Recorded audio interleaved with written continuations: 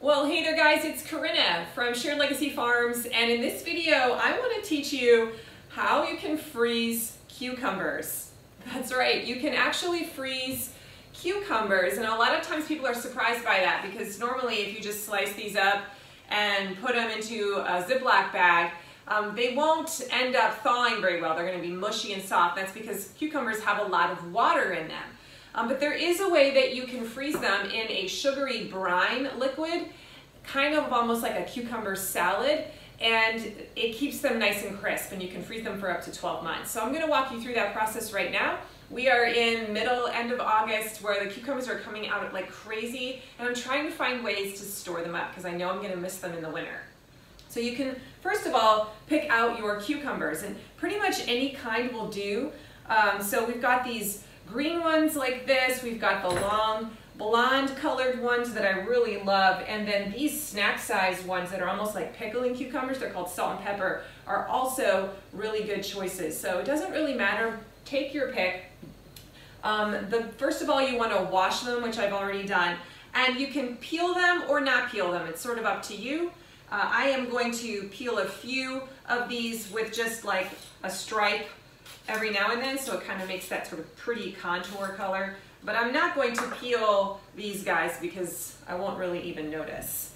So for me, it's more of a cosmetic thing. So what you want to do for today's recipe's purposes, I'm just going to do like one batch to kind of show you the recipe, but you can double or triple it, which you're probably going to want to do because it's really yummy. We're basically making a recipe for 2 quarts worth of sliced cucumbers. So if you're not sure what a quart is, this is a mason jar, a quart mason jar. I've already started slicing them using this as my measuring tool. So I'm going to cut the ends off here and continue to cut a few slices. I like to try to make them fairly thin, not super thick. You can use a mandolin or you can use just a knife like I am. You can mix up the cucumbers.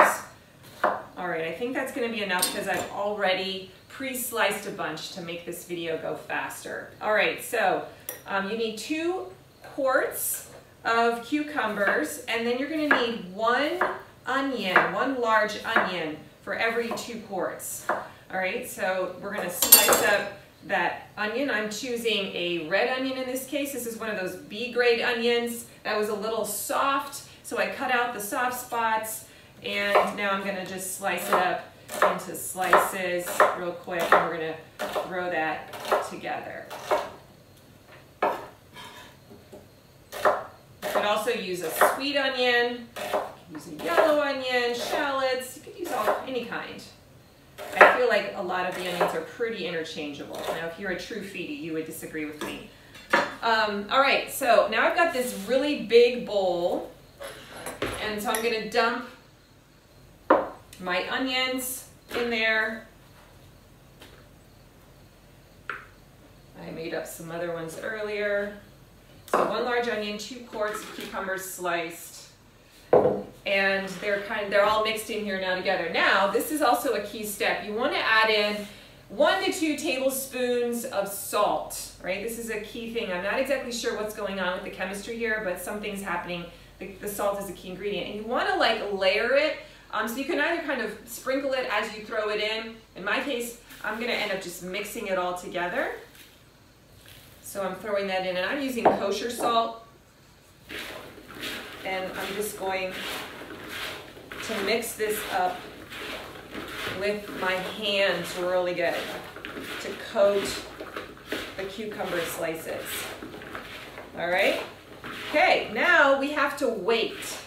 We have to wait for a while. So what we're going to do next, after that's nice and coated, is we're going to take some saran wrap, or in my case, I'm just going to put a lid on this guy, and you're going to put this in your refrigerator, and you're going to chill it for 2 hours, and something's going to happen. The salt is going to do its magic on those cucumbers and those onions, and I'll meet you back in a couple of hours, and we'll do the next step.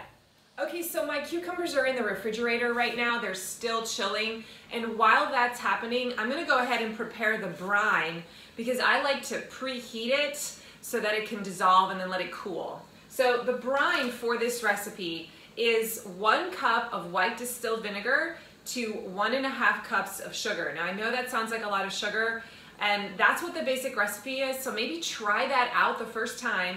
And if you feel like it's too sweet, try cutting back on the sugar a little bit and see if it makes a difference. So if you go and look on recipes online, you'll see a lot of people in the comments will kind of say, well, I cut it down to ½ cup vinegar and ½ cup sugar and it was perfect for me. So this is where you just need to experiment. But I'm gonna teach you the basic recipe the way that I was taught, all right? So I'm gonna put in a cup of just basic vinegar. I've already poured that in here. And we're gonna stick that into this pot over here on my stove. And then we need 1½ cups of sugar. Throw that in there. I'm not super measuring because like I said, I do find it to be a little bit sweet. All right, and we're gonna stir this up and we're gonna turn on the heat and let it come to a boil because we want that sugar to dissolve, and then I'm gonna let it cool. And once that's happened, I'll meet you back here after those 2 hours have elapsed with our cucumbers and we're gonna put it all together. Okay, we're back. It's been over 2 hours now, and I took out my cucumbers from the refrigerator, and it's time to rinse them. We need to run them under some cold water really well, and we want to get that salt that's on those cucumbers and onions, we want to get that off. So I've got quite a bit of water that's sitting in here now. That's because the salt has sort of pulled that water out of the cucumbers. I'm going to dump it into my strainer here, and I'm going to start rinsing it. I'll be back in a moment when that's done.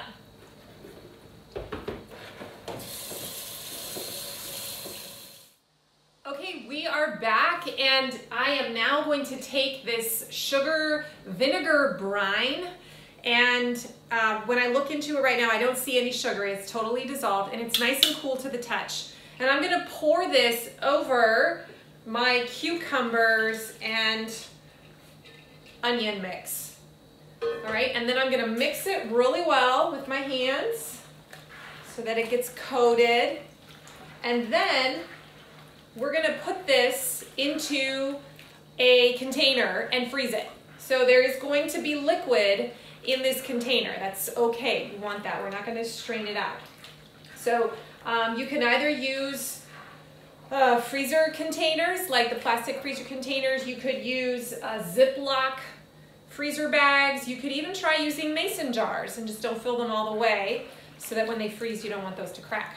So I'm gonna put them into a Ziploc bag like this. I'm actually gonna use a quart size just because that's probably the portion that I'm gonna want at any given time. Like if we're gonna have this for a meal later on, I'll just pull out an entire quart bag and throw it into a bowl, and that will be what's gonna be on the table for lunch or dinner.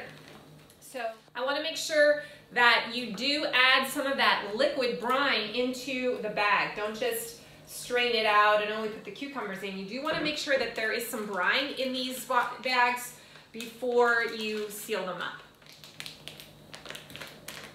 Lay it flat. I'm going to put this in my freezer. And you want to wait at least a week before you try to eat it, because I think the flavors kind of meld. Hey, another bonus thing is you could chop up some dill weed and throw it in here too and mix it in with your bowl, and then it gives a little bit of a dill flavor to your cucumber salad. And these guys will be good for like 9-10 months in your freezer. So I want to challenge you, give this a try and see if you like the taste. And if you do, it might become a new favorite exit strategy for you with cucumbers this summer. Thanks for joining me. Let me know what you think. I'll talk to you soon. Bye.